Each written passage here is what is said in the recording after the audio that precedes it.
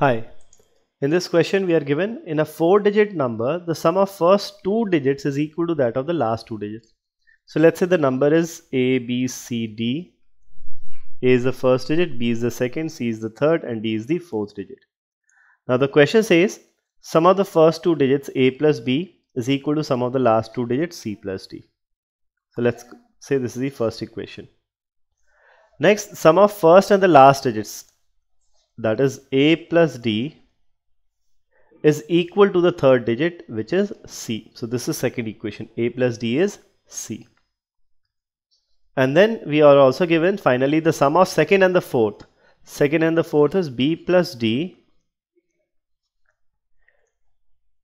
is twice the sum of other 2 digits. This is equal to twice of sum of the other 2 digits, which is A plus C. Okay, so this is what we have. So let's do one thing. Let's substitute C with A plus D in both first and the third equations. So from the first equation we get A plus B is equal to, instead of C we substitute A plus D plus D. So A gets cancelled out, B comes out to be 2D. B is equal to twice of D.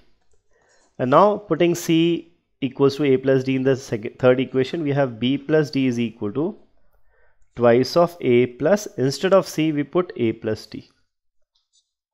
Okay, so we get B plus, and instead of B we can write 2D over here.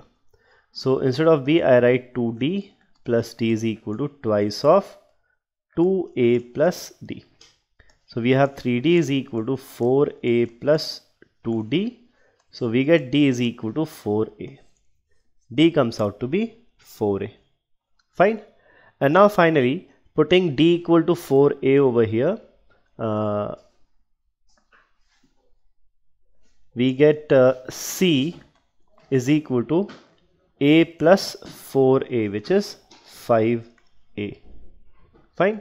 So C is equal to 5A. Now the question is, what is the third digit of the number? Third digit is is C.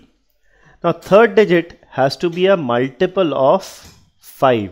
This is 5 into A, right? And A is a single digit integer. So if this is a multiple of 5, the only single digit which is a multiple of 5 is 5 itself.